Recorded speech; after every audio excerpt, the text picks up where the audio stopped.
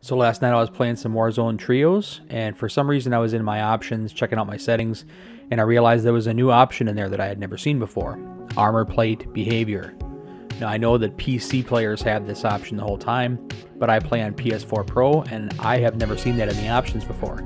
So make sure you go in and select apply all. What this does is when you hold the triangle button to try to replate, normally you have to hold it the whole time as you're replating. All three plates, you have to hold the triangle button the whole time. Makes it very difficult to use your to do any significant movement because you can't use your right thumb on the thumbstick. But if you have this setting to apply all you have to do is hold the triangle long enough to start the process of plating, and it will automatically keep plating until all plates are applied.